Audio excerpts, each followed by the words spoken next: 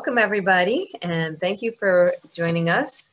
This is the National Adoption Competency Mental Health Training Initiative, or NTI, Transfer of Learning Tuesdays. Today's webinar is applying key concepts and tools, looking at our modules on attachment and loss and grief. I'm Lisa Maynard. I'm an implementation specialist for NTI and the Center for Adoption Support and Education. My co-host today was going to be Edna Davis-Brown. Unfortunately, she's feeling a little bit under the weather, so she's sitting in the background and she's going to do some monitoring of the chat box for us. But I'm going to be happy to take over for her today. My co-presenters, our guest presenters today, are Joyce Reese-Bay, Kimberly Bonham, and Melanie Meyer. And they're going to tell you a little bit about themselves coming up.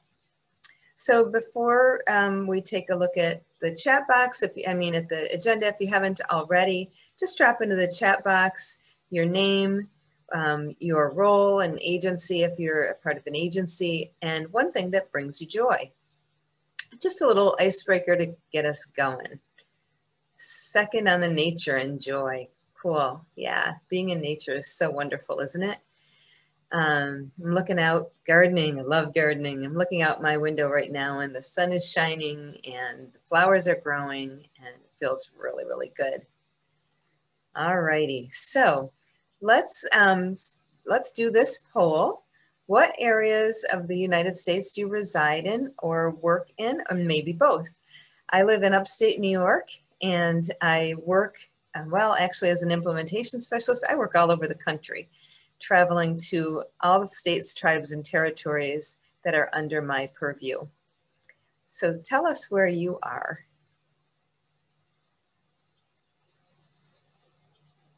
And you should see a poll up in front of you. I'll give you another minute or so.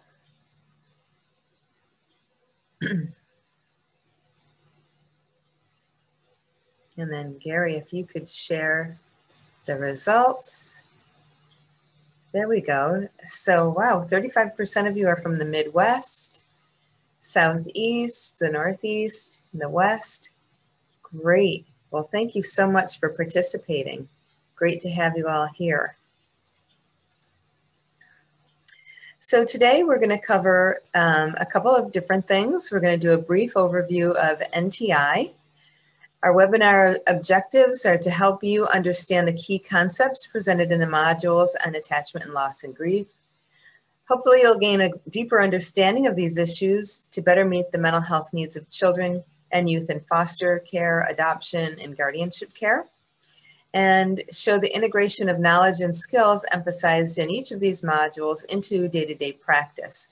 And our guest presenters are going to be really telling you how they did that so you can see firsthand. And then we'll talk a little bit about NTI access and implementation options if you haven't already done that in your agency or in your location, and answer questions as they come up at the end. Okay, one more poll to tell us who you are. What is your current role? And it may be several. You might be a member of the adoption constellation, an administrator, supervisor, caseworker or case manager, a therapist or social worker, or something altogether different. So choose your role, and you could choose more than one.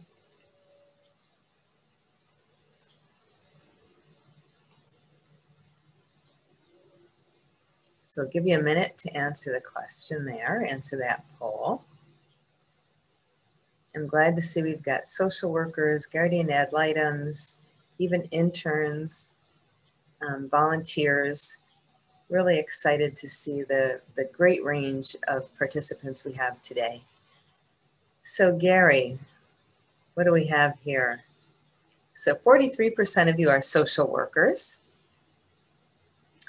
25% case managers, therapists, administrators, 12% members of the adoption constellation. And I always like to see that. I myself am an adoptive parent and I'm married to an adoptee. who tells me I collect adoptees. So really gives a personal perspective on the work we're doing. Okay, thank you very much for participating. Appreciate that. So I'm going to tell you a little bit about the Center for Adoption Support and Education. It was created in 1998 to provide post-adoption counseling and educational services to families in Maryland, Northern Virginia, and Washington, D.C. C.A.S.E is a nonprofit private organization envisioning that everyone touched by foster care and adoption has access to adoption competent support as they navigate through the lifelong journey of adoption. The National Adoption Competency Mental Health Training Initiative builds on the foundation that C.A.S.E had built in the core values over the years. To learn more about C.A.S.E's mission, values, strategic partners, and so on, you can visit our website at adoptionsupport.org. And I think Gary might drop that in the chat box for us, or maybe perhaps Dawn. Okay. Through our work, we've seen a need for change in how we address the mental health needs of children. The Children's Bureau grant was an opportunity to help us address these needs. I've worked in this field for more than 30 years since adopting my children, and adoption competency has, for me, been by far the biggest need that I've seen in this work.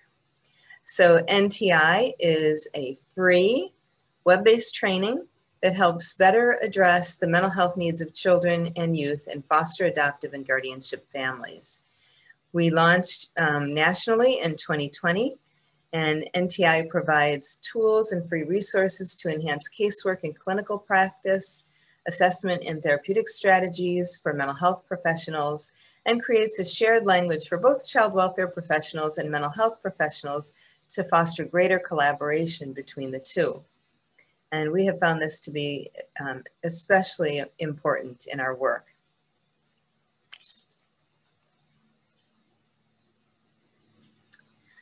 Through the NTI web-based trainings, C.A.S.E supports a common core of mental health and adoption learning that will enhance the stability and ability of child welfare and mental health professionals to speak that shared language and better serve families. NTI gives mental health and child welfare professionals the skills, tools, knowledge, and strategies to provide competent mental health services to children, youth, and families. We've worked to support this collaboration between child welfare and mental health to improve permanency.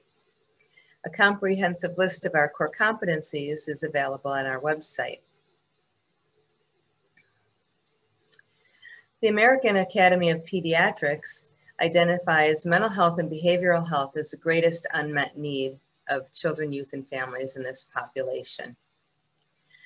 The Academy notes that children aged 2 to 14 years identified nearly 50% with clinically significant mental health problems. And the American Academy of Pediatrics estimates that up to 80% of children and adolescents enter care with significant mental health, compared to approximately 18 to 22% of the general population. And when we had started this work several years ago, it's about 6 or 7 years ago now, this number was about 46%. And we did the search to see how this has changed, and it's up to 80% now.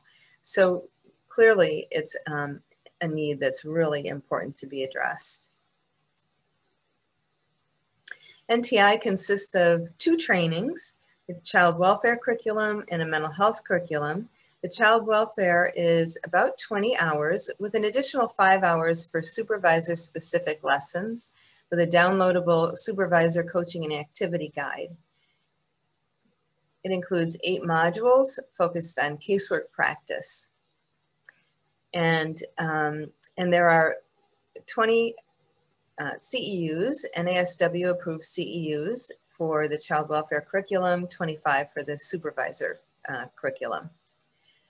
The very much aligned mental health curriculum offers 10 modules. It's the 8 original modules in the child welfare curriculum with 2 additional modules that focus on needs assessment, treatment strategies through an adoption lens. It provides 12 evidence-based treatment interventions, not trainings, but gives you information and resources to learn more about those, and is much more clinically focused. This has 25 NASW approved CEUs. Again, they're web-based, self-paced, and free, like really, really free. We get that question all the time. NTI's competencies, so these are basically the modules that are included: understanding children's mental health challenges, loss and grief, the impact of trauma, building strong attachments. So loss and grief and attachments are what we're going to look at today. Positive identity formation, the impact of race, culture, and diversity, and providing post-adoption supports. That's all included in the child welfare. And these are all included in the mental health training as well. In addition, assessment and treatment planning and therapeutic parenting strategies. There's a comprehensive list of our competencies, the modules, the learning objectives. You can find all kinds of information here at adoptionsupport.org/NTI. So we're going to look at strategies and evidence-informed therapies embedded in NTI trainings to help professionals and parents support grieving children, to mitigate loss, and to help children, youth, and families uncover hope and healing. Loss and grief play a central role in families formed through adoption and guardianship and have a significant impact on the mental health of children. Ambiguous and unresolved losses are often hiding underneath a brave or bold exterior, presenting as manipulative or obstinate, defiant behavior. And you probably get these questions and these comments from foster and adoptive parents. This kid is so manipulative. So, you know, we're trying to get underneath to what is driving the behavior and not just looking at punishing or consequencing behaviors, but going underneath to find out what's at the core, what's at the root of that. So the NTI modules, it's module 5 in the child welfare training and module 4 in the mental health training. Lots and lots of tools and resources built into these modules. Ambiguous loss is a big part of this, so that it's defined as when a person is physically present but psychologically unavailable, as a parent with mental health issues or substance abuse, perhaps. And it's also defined as when a person is physically absent but psychologically present, as any child who's been separated from their birth family without contact, without any ability to be in contact with them, or perhaps when the child has a loss through a death. Loss is an inherent part of life. We all experience multiple losses as we grow up, and obviously through our adulthood, right? Because loss is a common experience, people usually expect and receive acknowledgement and support in their grieving. When we have a parent or a loved one die, there's a celebration of sorts. There's a ritual of sorts that happens. And this is sort of a normal process in our culture. This really doesn't happen much for children and families who are touched by adoption, foster care, and guardianship. We tend to minimize or discount our children's losses. After all, we've rescued them from hard places, the hard places of abuse and neglect where most of our kids come from, and we keep them safe and loved. So they really shouldn't be experiencing loss. We've taken care of that. We've taken them in to love them and nurture them. But they do, in fact, experience loss. Unresolved loss is extremely hard, right? Because of the ambiguity, there's often hope of reconciliation and a feeling of being in limbo. How do I get back to my family? When they have that hope, when they have that maybe unrealistic expectation, it's really hard to grieve, and it's really hard to help a child to connect with a new family. That unresolved grief can interfere with forming new attachments and making positive adjustments in those new relationships. Whether or not there is contact with the birth family, we need to help children by clarifying relationships to work toward resolving the ambivalence and to help them grieve. Again, whether or not there is contact with the original family.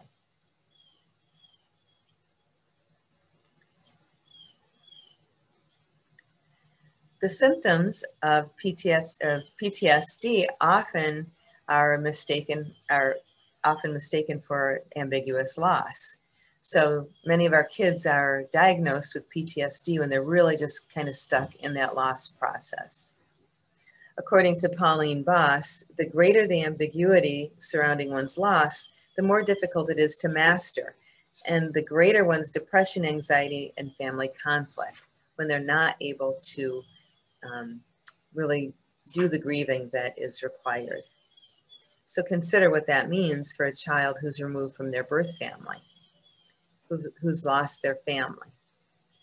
So some of those issues might be difficulty with transitions, difficulty making decisions, feeling overwhelmed, trouble coping with other losses. So loss of a school or a friendship or a boyfriend or a girlfriend, feeling stuck, having increased anxiety or depression, or feelings of helplessness and hopelessness, or feelings of guilt.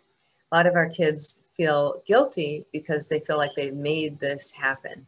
They've caused the loss.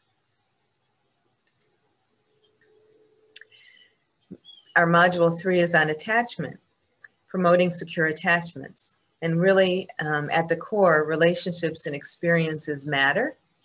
And attunement and parents' ability to understand and empathize with their children's needs. Attachment and healing takes place in relationship. Bruce Perry, Dan Siegel, they've done a lot of work on this. I'm sure you've heard this before.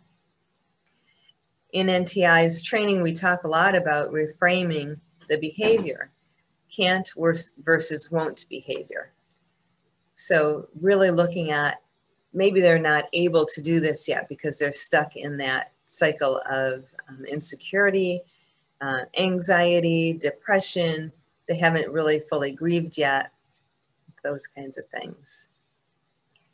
The module on attachment talks about these key concepts, the importance of adoption competency, really, really important. Attachments can be built and rebuilt, and understanding what motivates behavior. Again, can't versus won't behaviors. And here are some tools that are included in the module. Again, lots and lots of resources to pull from in that. Okay, so I'm going to move on now to our guest presenters. Joyce Reese-Bay has direct practice experience in intensive home-based treatment, maternal health programs, and child welfare. Joyce worked in Child Protective Services for 6 years before transitioning to adoption in June of 2020. She is currently the adoption social worker for the Arlington Department of Human Services Child and Family Services Division. Kimberly Bonham has her professional career working nearly 3 decades with homeless children and families in Washington, D.C. In 1997, she was recognized by the FBI and the National Center for Missing and Exploited Children as an advocate for child safety by locating a missing child. Kimberly has worked extensively with foster, kinship, and adoptive parents as a frontline worker and as a supervisor for about 19 years in support of a safe, nurturing environments and permanence for children in Arlington County, Virginia. For the last 8 years, Kimberly has been the supervisor for the Foster Family and Adoption Services team at Arlington's Department of Human Services, Child and Family Services. And then Melanie Meyer has worked 33 years in Washington State as a social worker, supervisor, program manager, and administrator. She is passionate about the training offered through NTI and was a state lead for its implementation in Washington State. Melanie and the state of Washington were one of our pilots, and so we're really thrilled to have Melanie here today. We were really successful in Washington thanks to her efforts. In addition to her work in Washington, Melanie has worked as a social worker in Georgia, Vermont, and with the military in Alaska. So Kimberly and Joyce will start us off. I'm going to turn it over to you. Thank you, Lisa. As Lisa shared, I work for Arlington County Child and Family Services in Northern Virginia, and I supervise a small team known as the Foster Family and Adoption Services Team, which is a team within the Child Welfare Bureau in Arlington County, where our child welfare services are state-run yet locally administered. About 2 years ago, NTI staff Edna Davis Brown visited us in Arlington and spoke to our foster care and adoption teams about the NTI training to support us in advancing our practice and increasing successful outcomes. And although the training, NTI training, has not yet been adopted by our state or our division as a whole, I have been supported by my bureau and division chiefs to have the NTI training be mandatory for any new members of my team and included in the work plan for any team member.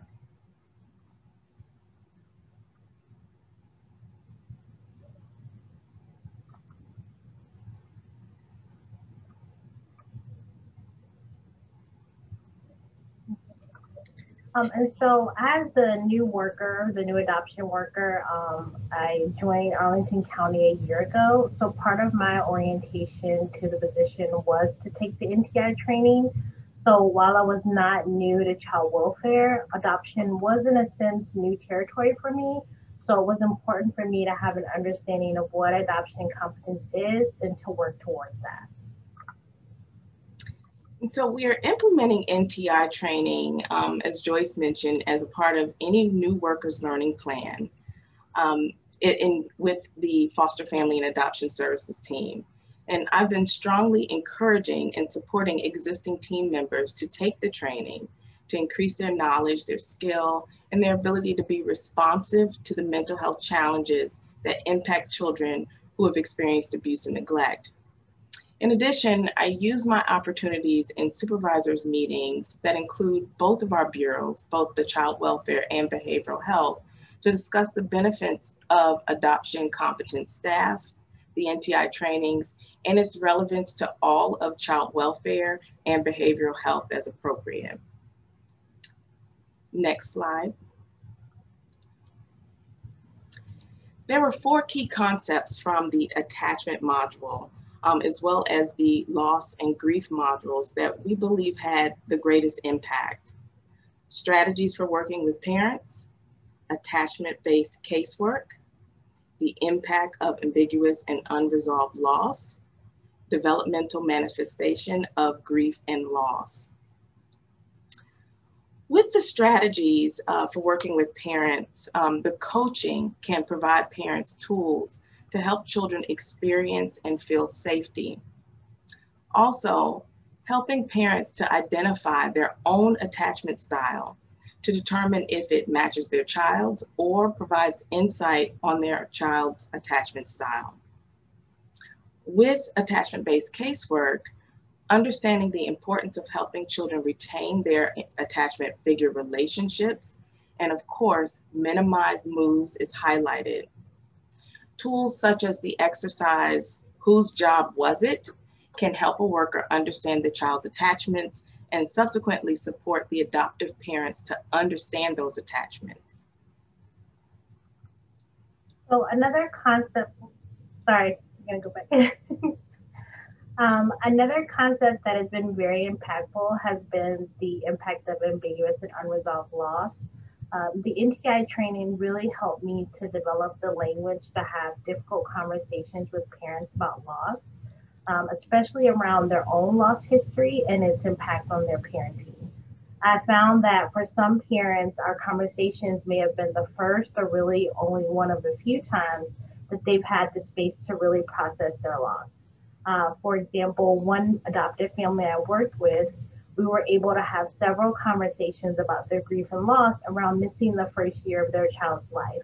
And from those conversations, I was then able to provide support to the parents and also help them understand what losses their child has experienced.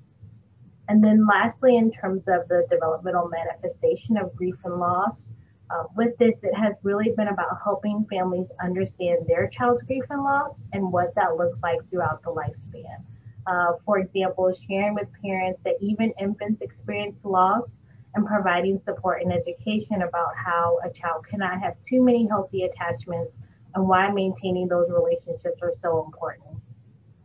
Next slide.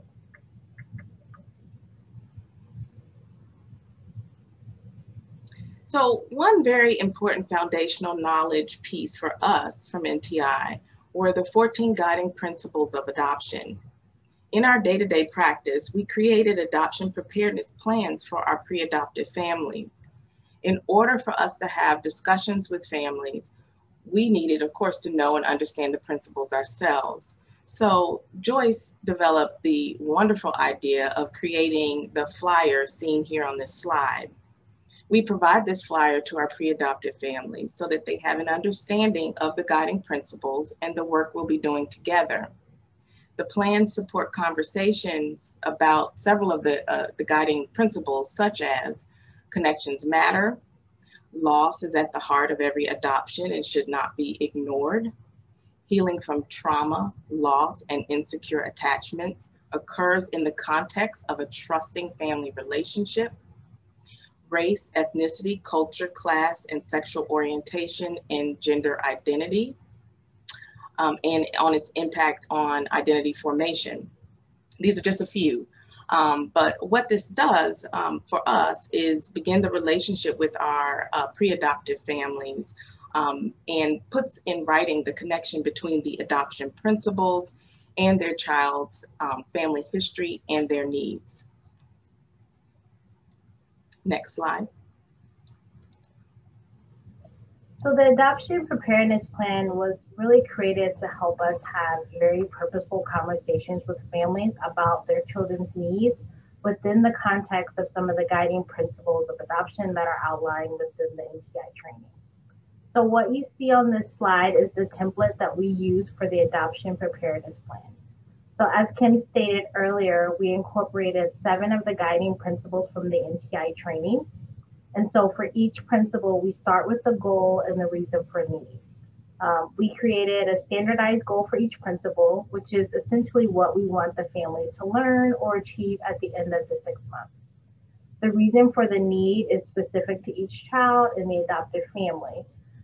For example, with the guiding principle of unresolved parental grief impacts parenting, we might include a statement that speaks to the child's losses and even the parent's own losses if we have assessed that there is unresolved grief that could potentially impact their future parenting. So in the family tasks in the agency support section, we work with the family to identify tasks and supports that will help them meet the goals. So this can include activities such as reading an article, watching a video about grief and loss, and then discussing it during a home visit, or having them participate in a foster or adoptive parent support group. And so as the tasks are completed, we'll mark it on the plan, and then we can add comments about what the family has learned. Next slide.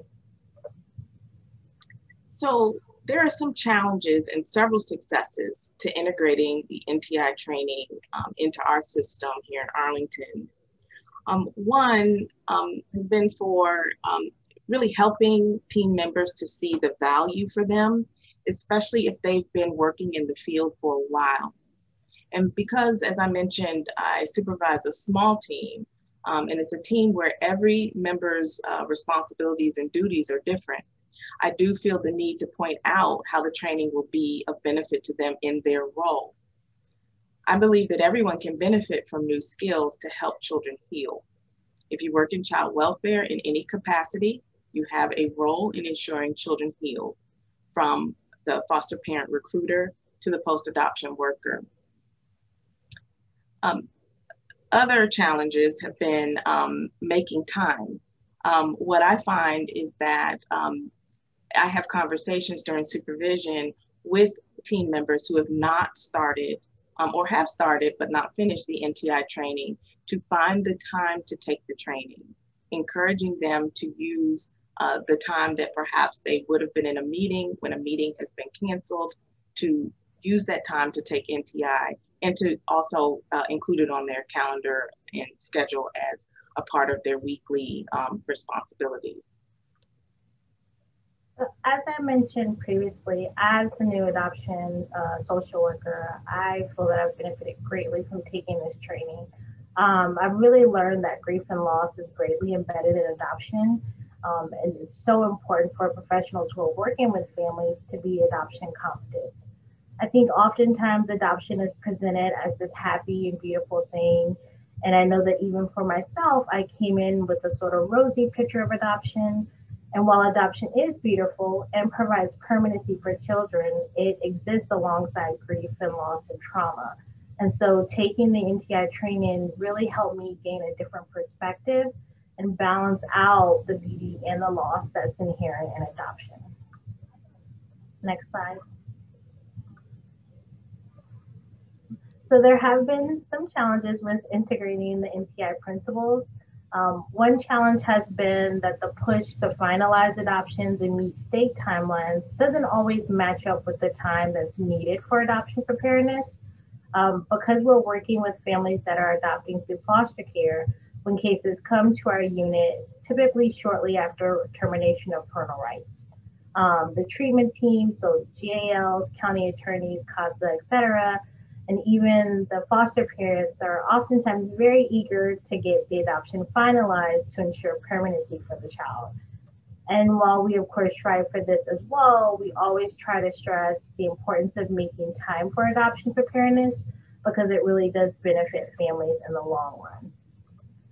Another challenge has been carving out time to discuss the NTI principles and work on adoption preparedness during home visits. So because there are often administrative tasks that need to be addressed, along with obtaining updates about how the child is doing in the home, it's sometimes difficult to set aside that time just for adoption preparedness. And so we've tried to remedy this by doing 2 monthly visits with families when it's possible. So one visit focused on administrative tasks, updates on the child, and then a separate visit that's focused solely on the adoption preparedness tasks. And then a final challenge has been balancing working with pre-adoptive parents who are not necessarily clients, but we need to work with them in a different way than before.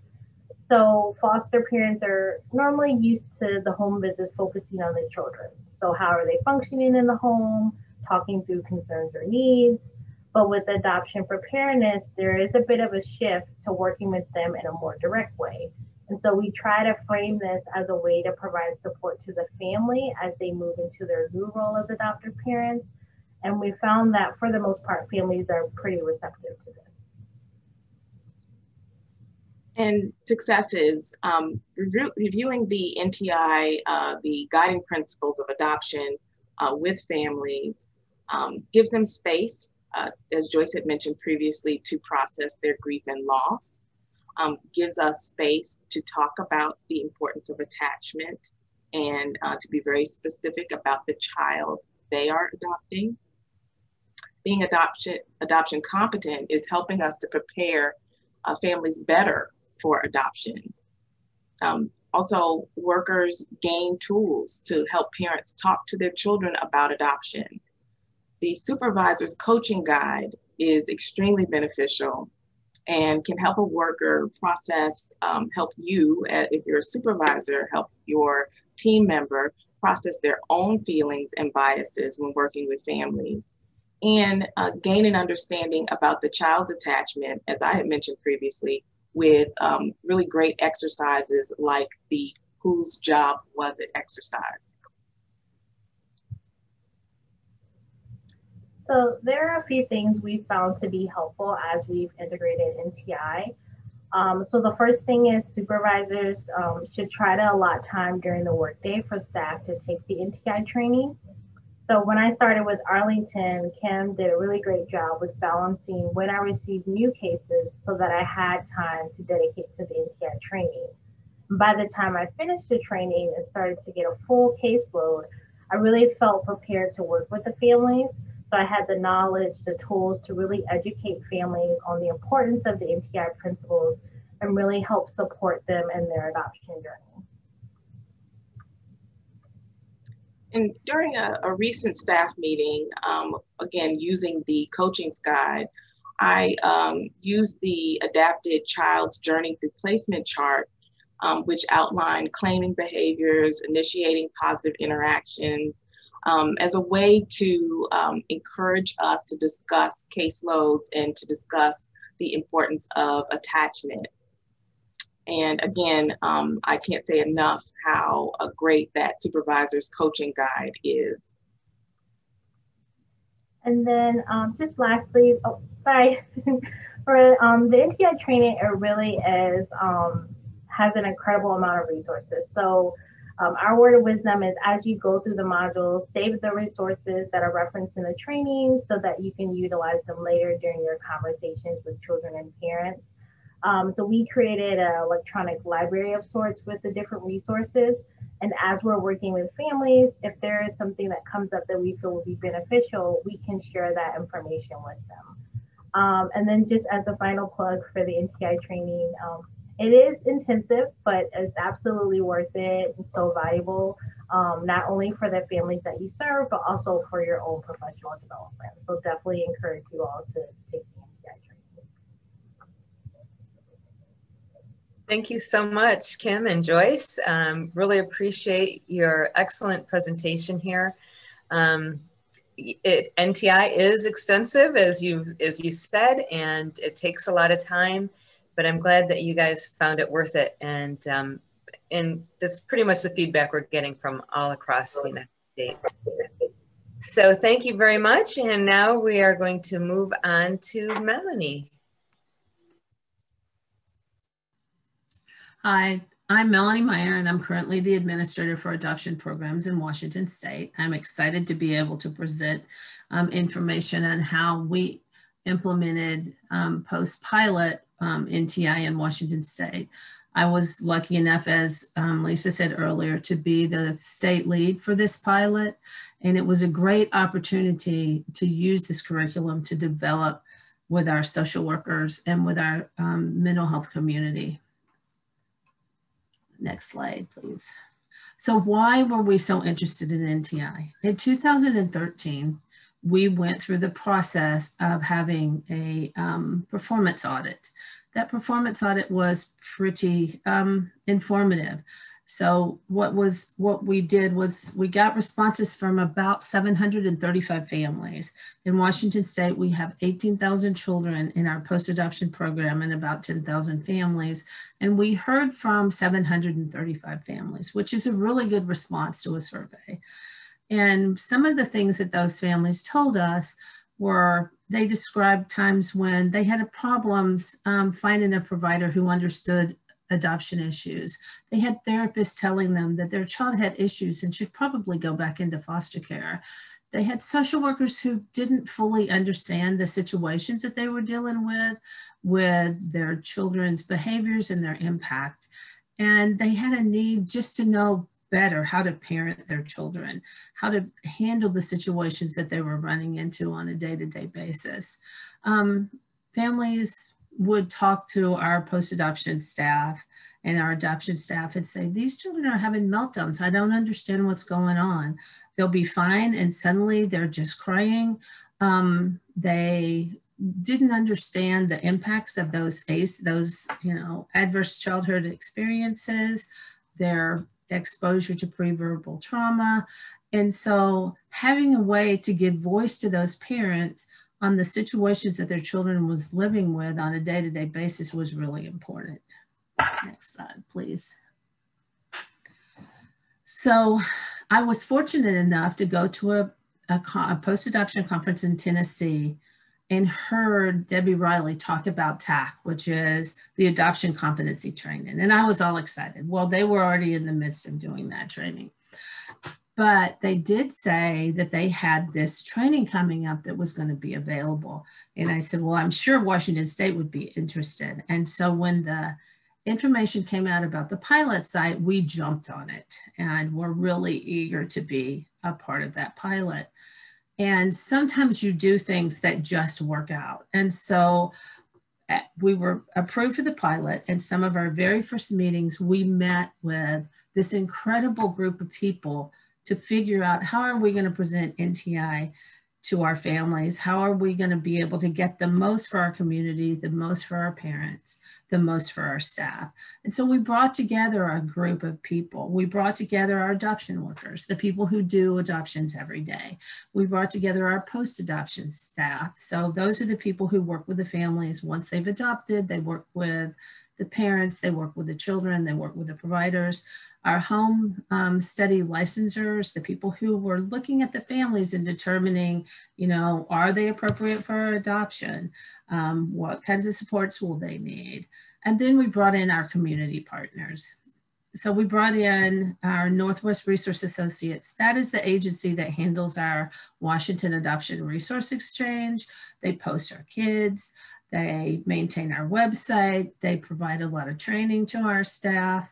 We brought in Olive Crest, who was a child placing agency, our healthcare authority, and our managed care providers, therapists in the community that worked with adopted families, and then people who were contracted. And then we just did a massive spread out of invitations to anybody and everybody who worked with children who would want and need this training. And then we also collaborated with the Alliance for Child Welfare Excellence, which is our statewide training program through the University of Washington that trains our social workers, our caregivers, and many of our agency staff. And so together we just had this incredible team. Sometimes you put your teams together and you don't realize how fortunate you are by who has chosen to participate. I look back now on who all sat around that table with us and realize how lucky we are to have those people participate together as we went through NTI. Next slide, please. And one of the reasons the importance of that team was why, you know, the importance was so great was we had cross-system collaboration. We had people who understood the families who were adopting. We had people who understood the needs of children who were being adopted from foster care, understood their grief, understood their loss, understood the situation that had happened to them and what their life had been. They understood the consequences of multiple placements, of not being able to be in your family of origin, understanding the loss and grief and situations that children deal with on a daily basis. They were the evaluators, again, of placements. They understood what families had been going through. They understood their backgrounds. And then, you know, we were very fortunate that we had our medical community involved with us. In Washington State, we have a process for our medical providers that includes medical, mental, and behavioral health. So it's all incorporated under one provider. And so being able to train that, you know, that medical provider into understanding, you know, the NTI concepts, the grief and loss that children experience, the importance of attachment, the questions that families would have, it really has made a great difference in that program's interaction with our children and families. So we were just, you know, I'm very happy that we had the people sitting around the table with us as we implemented this process. Next slide, please. So I'm going to explain this slide a little bit so that you're not thinking, oh, wow, only 4% of the people understood grief and loss when they took the pretest. In order to be given, to having passed in the pretest, you had to have 75% of the correct scores. So we had 4% of the people who were providing, who took the pretest, that only 4% of those were able to pass at a 75% level in the area of grief and loss, the impact of grief and loss. 24% were able to address the information with attachment and bonding.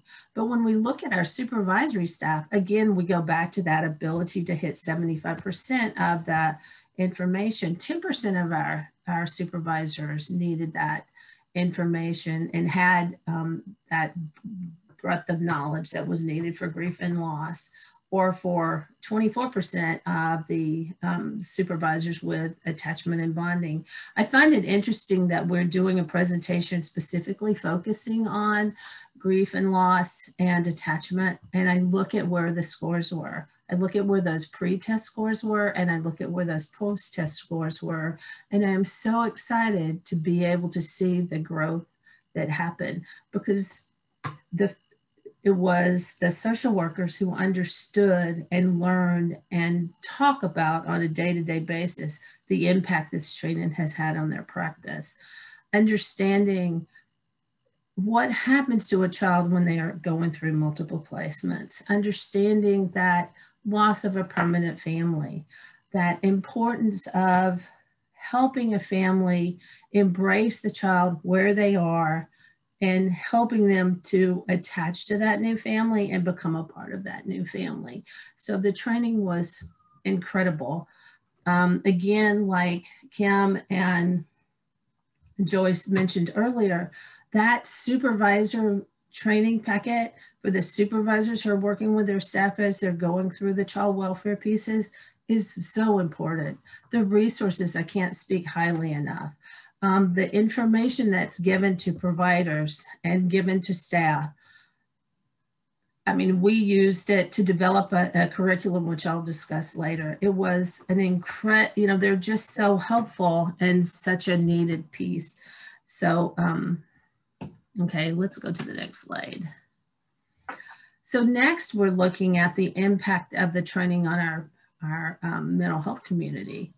So this is really, okay, so when you're looking at attachment and bonding with adoption and guardianship, in our community providers who work on a daily basis with our children, the fact that 40%, almost 40.5% of that population was not able to be at that 75% level. So being able to move forward and learn about the importance of attachment and bonding with adoption and guardianship was very important. That also, understanding the importance of race, ethnicity, culture, class, diversity impact on adoptions and guardianships, and helping people learn that, as well as understanding the identity formation in adoption and guardianship. Those pieces that were learned by our treatment community was important as well. I have therapists who continually call and say, when are you going to be back on? When can we get the training? We're currently sending them through C.A.S.E for the training, but we were, our goal was to have it on site so that we would be able to send them through our Washington learning management system.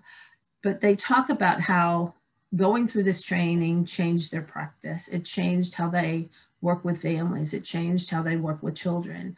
It helped them to help those children learn who they were and understand where their history was, what happened to them in the past, what caused the difficulties that brought them into care, to help them deal with the loss and to the grief and to process that information.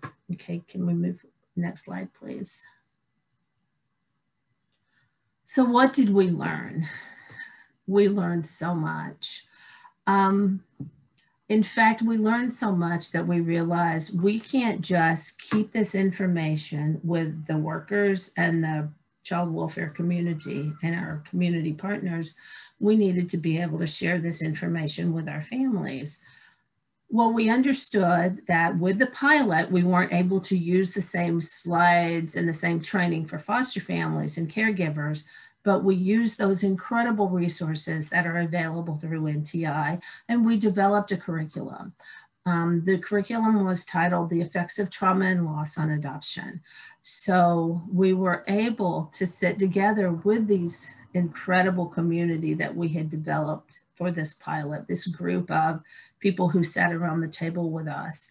And as word of mouth went around, we developed this training, and it identified the needs of children that were adopted from foster care. What are some of the situations that they run into? What are the issues that need to be addressed?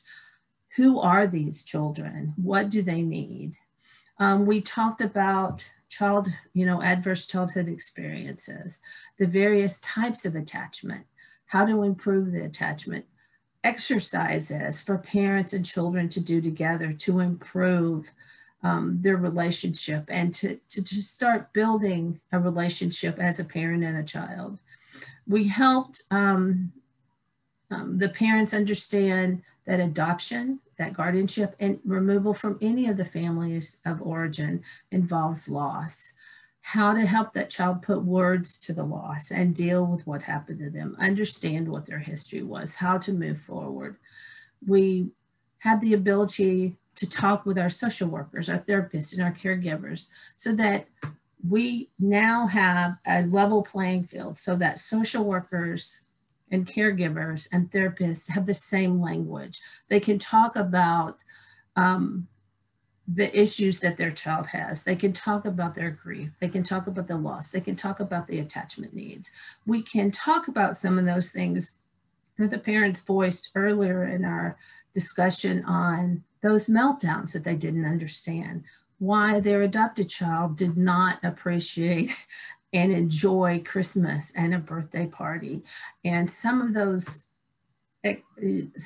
times when you would think, wow, but it should be really good. You know, we have all the family here, we have all the friends here, and it's all for them. And how difficult sometimes those situations are for youth who have grown up in homes where maybe those special occasions were fraught with drug abuse or domestic violence or physical abuse. And so it helped families understand what the reactions of their child may be.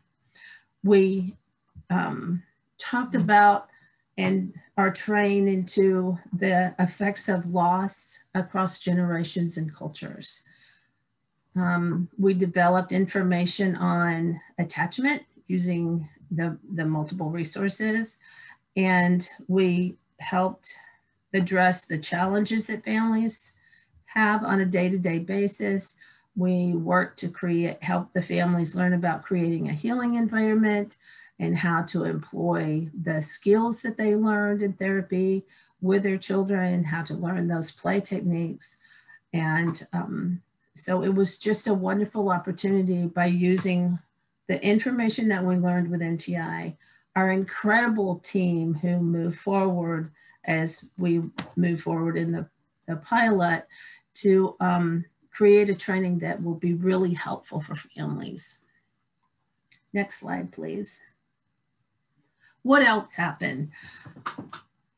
This is kind of magical what happened in Washington State, and I'm so excited about where we're going to be able to move forward. We have a counseling provider that was trained their whole entire staff to NTI. In order to work at that counseling office, you have to take the NTI training. She brought in TheraPlay. She has her staff trained to the TheraPlay model, which is a model, an evidence-based model that's discussed in the training. We had one agency that developed a whole entire mechanism to work with adopted children and families. They do a lot of work with post-adoption. They coach the family on attachment-centered models. They have support groups. They have special sessions specifically with the adopted population to help them using the information that they learned in NTI. We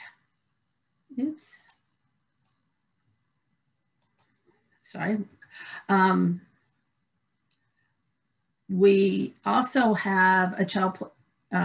We increased our knowledge of the type of interventions so that we now have staff who, when they'll think of bringing a training to Washington State or bringing a training for the care providers, they'll sit and think of those evidence-based practices that they were taught about during their NTI training. So we have an increased knowledge and increased ability to move forward when we develop a training so that we talk about you know, the trauma issues, the loss and attachment issues. And we now are looking at bringing TBRI to Washington State and having training through the 357 process. The staff and development of training for our whole entire state now is happening with an NTI focus because of the information that's been learned through this NTI training. And the nicest thing is, as we were preparing for this presentation, we're in the testing phase of bringing the NTI module to our learning management system. And this has been an ongoing process that's taken a while to happen. But last Thursday, as we were preparing for this presentation today, we got word we now are moving forward and NTI will be on Washington State's learning management system, but not just for our child welfare piece. Next slide, please.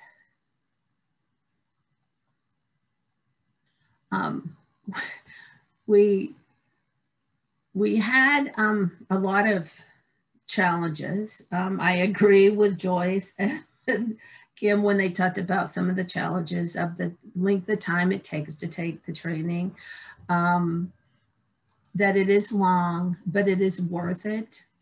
But we also had some other challenges through our pilot. We had a whole entire agency change. We were with one department under the state, and then we became a whole new department. We had whole new leadership changed and a brand new learning management system. But we persevered and we continued working, and we realized how important what NTI was for the families and for the staff and for the community in Washington State. And so we kept to it. And so now we're gonna have NTI on our learning management system. And it's important not just to be patient and to persevere, but take advantage of opportunities. So I know many of you who work in the adoption community are aware of the adoption call to action, and how with that adoption call to action, we brought people from we brought people from the courts, we brought people from the adoption community and staff together to talk about what we can do to help promote adoptions. Well, one of the people that was sitting around the table to the adoption call to action was someone from our healthcare authority. And so where initially we had focused on our managed care organization, our healthcare authority person who participated in that adoption call to action wanted to have this training for their staff because they have therapists that work in the community. So not only will LMS in Washington State be for those children, those staff in child welfare, it will also be for our DSHS partners, which are the people who run our community, our CLIP facility, which is community level inpatient placement. And I know that's not what the exact, sorry, I forget what the actual term is, but for our children who are placed in out-of-home care for mental health services. We will have it for the people who work with young pregnant moms. So if one of those moms had been adopted and they're going back in and needing some kind of assistance as an adult with their own children, they've got this availability to be able to take this training. We have it for our medical community. We have it for DSHS and for DCYF. So we've made it a broader ability, and not just for our child welfare population, but for other parts of the state who can benefit from this training. We also we took advantage of COVID. I know most people are saying, how would COVID make a difference? Well, we were sitting around the table trying to figure out how we bring NTI to our learning management system. So Lisa was on the call. Our contracts manager, our statewide DCYF contracts manager was sitting at the table, and he said, I know you talk about bringing this for your medical community and for the greater mental health, the DSHS community. My wife actually works with putting things on the statewide learning management system. So because of COVID and our Zoom calls and people working from home, we were able to have a meeting that just wasn't within our department, but was also the statewide person who worked hand in hand with us to help make sure that we could move forward with our NTI on a broader scale, not just with the Department of Children, Youth, and Families. And then finally, word of mouth. Once this training starts, the information goes out, people realize just how great this is, how much they've learned, how it changes the practice, how it will impact the way they move forward with adoption. So we've been very, very fortunate to be a part of NTI. We took advantage of every opportunity and we were patient. And now, I think actually today, NTI is up on our learning management system available for Washington State. I advise anyone who hasn't accepted it in their state to do so, anyone who hasn't taken the training to do so. It impacts practice, it impacts families, it impacts your state. And it has been an incredible opportunity to bring this to Washington State. And so thank you. Holy cow. Now y'all know why we have guest presenters. Thank you so much, Kimberly, Joyce, Melanie. You said it all. I want to call out a couple of things that you all mentioned, and I think we're probably getting some questions on these things. The Adoption Preparedness Plan, what a fabulous idea, what a great resource. Melanie, that you in Washington State created a curriculum for adoptive and foster parents through the resources in NTI, built into NTI. Really excited to hear the ways in which NTI has impacted your day-to-day practice and how you present to folks across your state. So really, really exciting work that you all are doing, and we so appreciate it. I think I'm going to tell you a little bit more, just review NTI, the program, free web-based self-paced training, supports children to heal from trauma and loss, provides resources to help parents gain the skills to parent more effectively. As Melanie mentioned, they developed a whole curriculum specifically for parents from the NTI resources, and really to improve child and family well-being and increase stability for sure. So I think actually I'm going to jump to questions now, because it seems like we had a whole lot of questions. So if Dawn, if you don't mind calling out some questions for our panelists, and maybe we can. Yep, absolutely. I've got a couple questions that are general, and then I've got a couple for both Arlington and for Washington State. So I'm going to start with the general ones first, if that's okay. Sure. So the one person had asked, that the term children from hard places is sort of a ambiguous term. And so wanted some sort of understanding of how do we define children from hard places? How is that used in an evidence-informed way? Can you speak to that at all? I mean, I think of children from hard places as children who've experienced early adverse trauma, early adverse experiences. Yeah, so absolutely. And the term was, Karen Purvis used it a lot in her work. Yeah. And so the children from hard places, the kids who come into care through foster care, guardianship, often, well, I mean, something brought them into care, right? Yeah. Something brought them into care. So whether it's substance abuse in the family or physical, sexual abuse, neglect, that's what we're talking about when we talk about hard places. And, and it is a pretty broad term, but kids come into our care for a whole lot of different reasons. Yeah.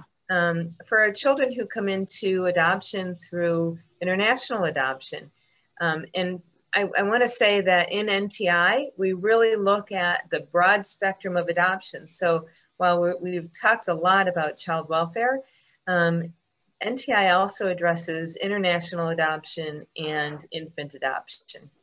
So loss and grief are at the heart of every single adoption. And we have to really acknowledge that. And so I think that hopefully that answers the question. Well, and even children who don't have a cognitive memory of their birth parents have still experienced loss. Right. And I think that's important for us to remember, particularly for those infant adoption, intercountry adoption who may not know their birth families. They've still experienced a loss. And that's something that we need to help them address in the course of our work. Right. Thanks, Don. Sure. All right. So a question for Arlington. So when you're working on the adoption preparedness plan, I don't know if you all have one worker who works with both the children and the licensing families or the adoptive families, but who is the worker? Does the worker actually work with the family on those tasks? How is that work done? And if there are two different provider agencies, like one working with the kids and one working with the family or with the parents, who does that work? I hope that question makes sense. Yeah, it absolutely does. Great question. We have Joyce as our one pre-adoption worker here in Arlington. We recently changed some things about how caseworkers have cases, and we had two, but our other adoption worker is solely working on post-adoption. And so Joyce is actually the worker that works with the child and with the family. And yes, she does support the family in developing the task. We have some tasks there already, like already on the form that each family can use. Right. And that's actually our, what's up right now is actually our information sheet. That's the wonderful flyer that Joyce thought would be helpful to families when she's beginning her relationship with them, so that they have an understanding how different this is going to be from what they experience with their foster care worker, who was really focused on the child and of course reunification and working with the birth family. And so this really, what we hope, sets the stage for the work with the adoptive family or the pre-adopted family during the helping them to really become prepared to adopt, really focusing on their child's needs. And I'm sure Joyce may have something to add on that, but I hope I answered that question. Yeah. Okay. I don't know if Joyce had something to add about her work with the families. I mean, I think you covered pretty much most of it. So yeah, I work with the families, and so, as I'm meeting with them, really kind of talking through their unique situation, their unique family, and we try to work together to, for each of the principals, really kind of think through, where are the areas where, even sometimes they'll say to me, like, we don't know anything about this, like, we want to have resources. And I say, sure, like, we'll add it in the plan. Like, this will be something that, we'll make sure that we spend time to talk about, because adoption is normally new for them, as well. So it's like we can both kind of go through the process together and really try to provide that support. Great. So given that we know that grief and loss, presents differently over time, if you're providing information on the front end, does the worker who works with families post-adoption have the same access to materials to sort of as a reminder about grief and loss and what this might look like now that the child is at a different, point of development and that sort of thing? Yes. Again, this practice is new for us, but what we hope is that the family's plan is going to live in their file. And as things come up and they reach out to us on the post-adoption end, the post-adoption worker will have this plan in their record to refer to But of course, the plan is for the post-adoption worker to completely finish NTI training as well, right, and be prepared to have conversations along that whole, all the spectrums about where their child is developmentally. And fortunately, here in Virginia, we have some wonderful post-adoption support services to refer families to, so they can continue to get that support if they need a little more intensive support for their need. Great, wonderful. And one quick question just came in as a sort of a follow-up to that. Is the plan co-created with the family, and are there certain areas that you want them to cover, but how they cover it or how they address those tasks are kind of up to them? I'll let Joyce answer that piece. Okay. She's the one actively working on plans with families. Sure. Yeah, so normally what happens is when I'm working with the families, one of the first things we do is go over the adoption preparedness flyer. So really kind of talks about the process, kind of why we're doing it, what we're hoping for, just so they understand it and expect kind of like what's going to happen. And so we have them do a pre-test, which is a short survey to really kind of get a gauge, along with our conversations with them about if there are areas that maybe they need a little more support, or even if they tell me, hey, this is something that we don't really know anything about. And we'll make sure that we're covering everything, but maybe we might add a little bit more support in a certain principle if it's something that, has come up as a concern for them, or something that we see when they do the survey that, this might be something we want to make sure that we focus on. And we really talk through for each of the guiding principles what the tasks are.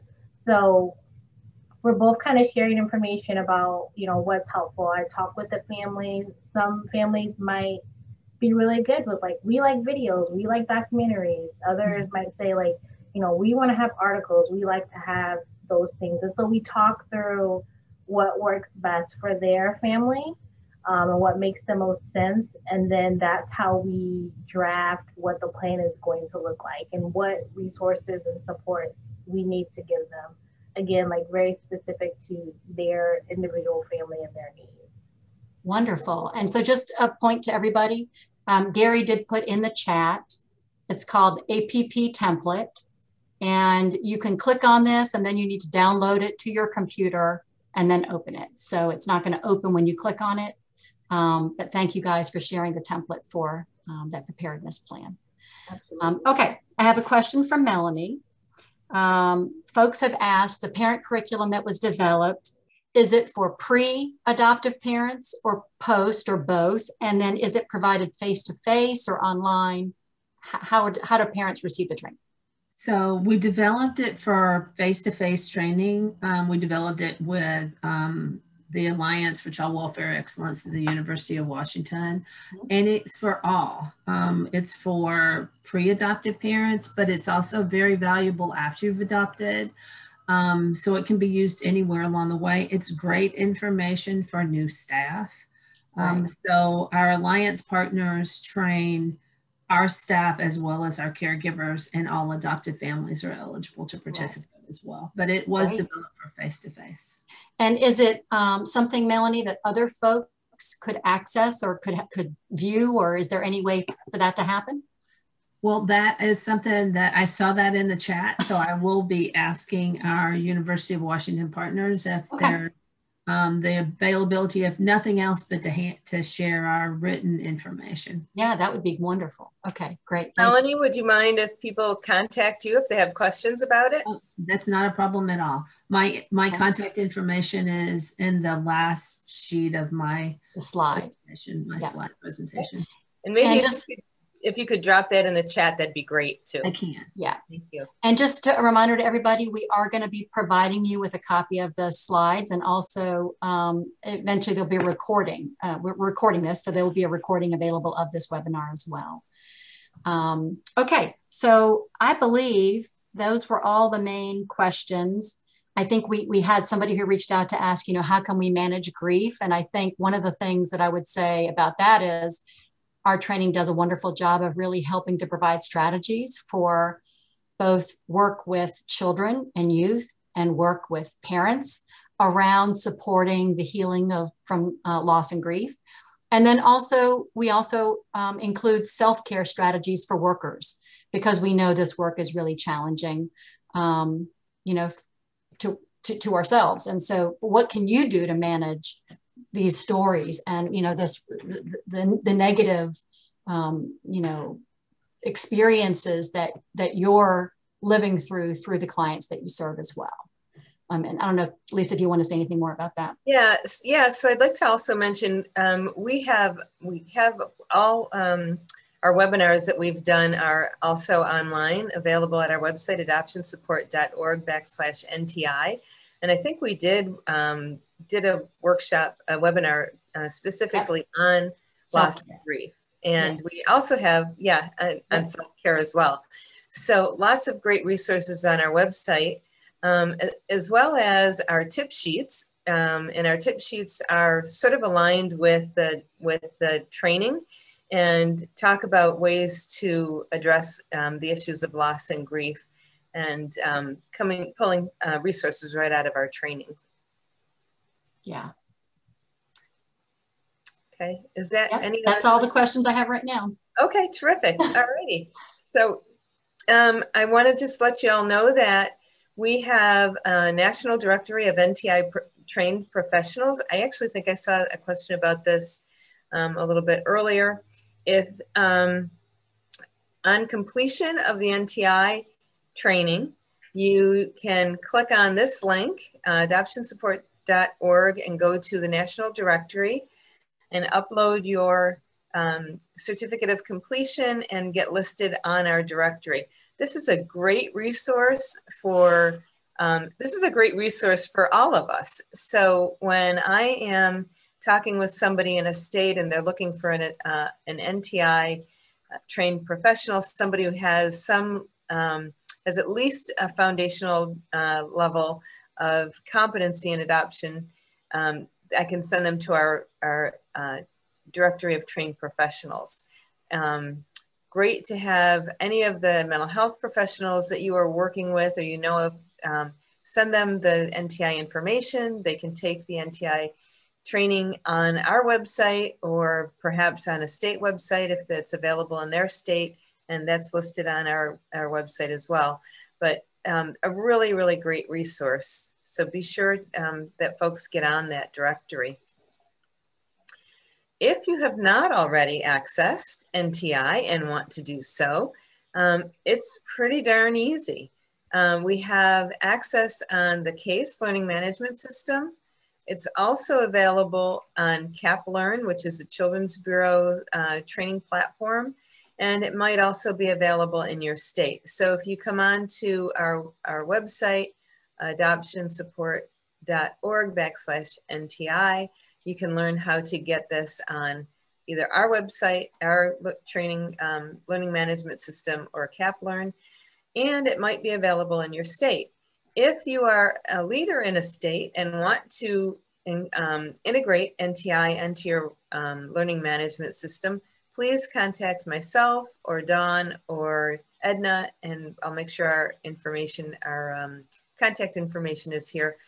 It is our delight and pleasure and our job to get NTI integrated into states, tribes, and territories throughout the United States. And we are happy to help you do that and give you whatever you need in order to do so.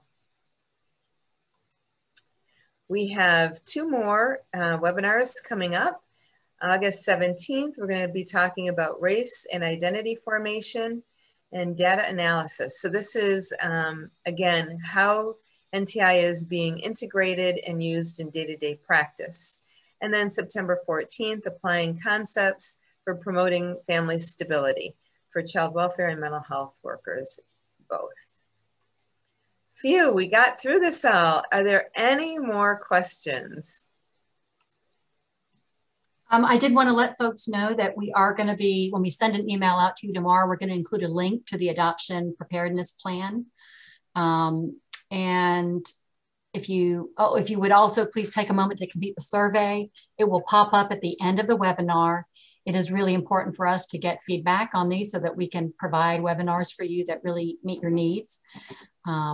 And I just want to say a shout out to first all of those of you listening who have taken NTI, completed NTI, or are still in process. We know that it is a time commitment, and we want to thank you for taking the time and let you know that we're rooting for you to complete. If you're in our system right now and you're, have started NTI, we do have an incentive if you finish by the end of this month, July 31st. Is it 31st? Yeah, 31st. Then you also will get a code to access several of our in-demand webinars for free. So if you're already in our system or you're not and you want to get in our system and complete it in the next 2+ weeks, then that's an incentive for you. And of course, if also a thank you to all of the partners who are on our site. We have many of the agencies that we've worked with, both state departments of social services, private organizations like Bethany Christian Services that have partnered with us to provide NTI to their workforce. So we, again, as Lisa said, that's our job. We want to make sure that we get NTI out as widely as possible and want to help you in any way we can to make it available to your workforce. So Lisa, you can take it from here. Okay, thank you. Just want to, one more really humongous thank you to Melanie and Kim and Joyce. Your presentations were fabulous. I think they were just chock full of lots of great information, lots of ideas about how to integrate NTI into your systems and the value that it provides, and sincerely appreciate your participation today and the time it took for you to put your presentations together. Again, NTI is web-based, self-paced, and free. Edna and I have taken to saying free, free, free, free, free, because people often wonder, like, well, what's the catch? There isn't a catch, folks. It's completely free, and we are here to support you in any way we can to help you get this into your system, get this working for your staff, for your partners, for the mental health community. Whatever it takes, we're happy to do it. Here's our contact information. I'll leave this up until we're all the way, everybody's and left the forum. And I thank you so much. Thanks to Don, thanks to Gary, thank you, Edna. I know you're working in the background. Sincere appreciation to all of you for helping us to put this webinar together. Thanks, folks. Have a great day. And if you need to, give us a shout for sure.